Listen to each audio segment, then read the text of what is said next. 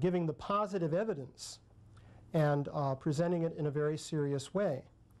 You won't find these reports in the current textbooks because they go against the ideas of human evolution that later developed. Some people think that you can just publish this information, information that's controversial, in a scientific publication, and then everyone would know about it and we'd go on from there. But that's not how it works. It's like a closed system. You can't publish unless you're part of a university or a research establishment, because the magazines, scientific magazines, won't accept your stuff. But you can't be part of the research establishment if you're something so controversial that they might get a little hassle from some of their alumni or might get some bad publicity. And so you're outside the system. You might want to get the information out, but you're not going to do it. The main outcome that we would like to see from our publication of Forbidden Archaeology is that we would like to see an opening up of our serious scientific inquiries into the nature and origin of human beings and also other forms of life. We feel that the mainstream scientific position on these questions has been too narrowly constricted for a very long period of time. Much important evidence has been left out of the picture, and many important ideas have also been excluded. We would like to see a much deeper investigation into all of the available evidence.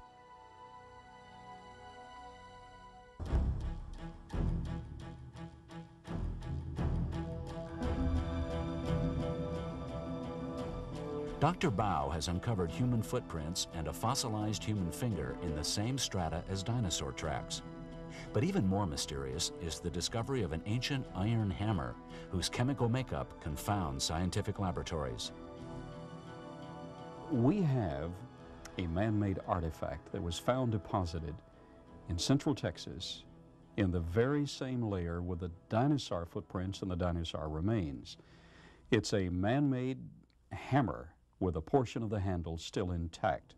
Now, this hammerhead turns out to be 96.6% iron, 0.74% sulfur, and 2.6% chlorine.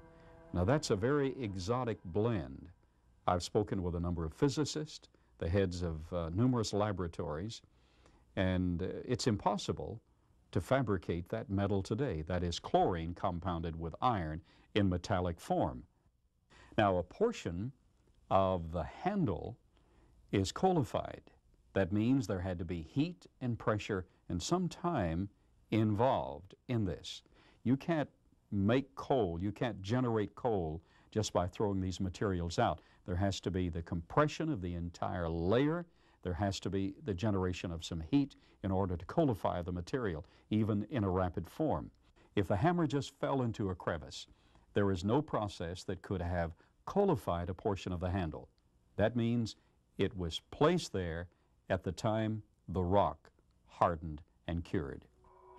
I've had various associates investigate the entire area. I've been over the area numerous times. They have found a portion of the bedding plane, the actual layer of rock itself, totally identical to the material of the concretion. Now, dinosaur footprints are found within the immediate vicinity, and then you have layers of rock above this bedding plane that are higher still that do not have dinosaur remains in them, but the material that's consistent with the concretionary material around the implement are all in the lower bedding plane area where the dinosaur remains are. Our evidence is an accumulation of data. We have series of human footprints, isolated footprints, series of dinosaur footprints, isolated dinosaur footprints, a human finger, and a man-made artifact, all found in the same layer. This means that man and dinosaur did live at the same time. Did man live at the time of the dinosaurs? Or is it possible that dinosaurs still exist today? In recent times, there have been many reports of living pterodactyls. In the early 1970s, there was a pterodactyl flap, if you will, that took place around Brownsville, Texas. I was approached by an aeronautics engineer who stated to me that he had seen a living pterodactyl. He was within 50 feet of a creature, and he described him vividly. The creature was on the ground when he first saw him, became airborne, and then flew out of the sight. And he was, again, within 50 feet of this aeronautics engineer. He described him as having a beak, a crest, leathery wings, hands on his wings, a tail, grayish-brown in color. Now, the paleontologist in the audience will realize that this is a description of a rhamphorhynchid pterodactyl. And according to standard evolutionary interpretation, these creatures saw their demise 225 million years ago.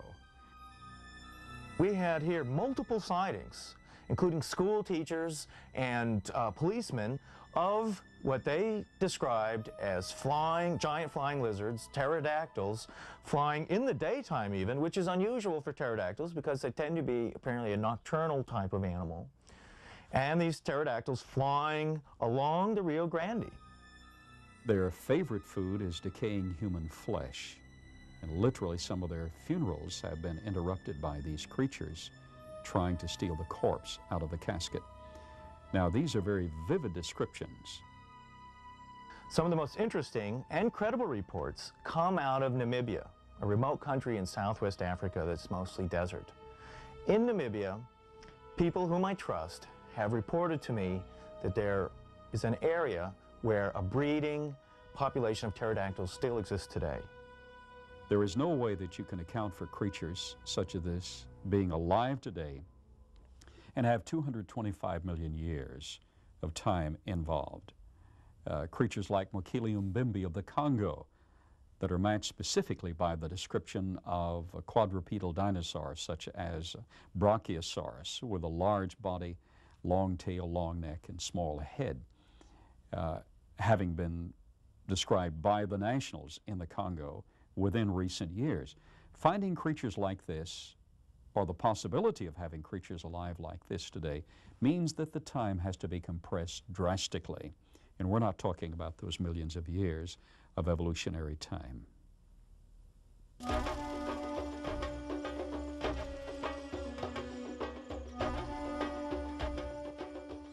How can we explain evidence of man and dinosaurs living at the same time? The theory of cataclysmic geology suggests that the Earth could be much younger than we think, throwing into question our whole system of dating. It's often said that the dinosaurs became extinct 65 million years ago. You might ask, well, is this a scientific fact? The truth is, this is not a scientific fact. This is a theory, a scientific theory, and one based on the uniformitarian dating of geological strata. The kind of geology we're taught today is a geology called uniformitarian geology. And this is the school of geology which tells us that geological change is very slow. It happens over millions of years. We can see the kind of changes. And therefore, when we have layers of strata, we then create a period of time that's vast in scope, covering millions and millions of years. Yet the same strata in the opposing theory of geology, which is called cataclysmic geology, that same strata can build up not over millions of years, but in just a few years, or even in a matter of days.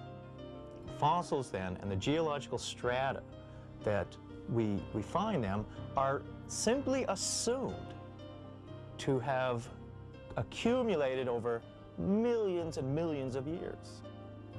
When animals die in a natural setting, they do not become fossils. A good example of this would be in the early 1800s, Buffalo Bill and his buddies went out to the Great Plains of America and slaughtered hundreds of thousands of buffalo, cut their tongues out and left them on the Great Plains to rot and die. Oh, they're already dead. What happened to those buffalo? Did any of those buffalo ever become a fossil? No.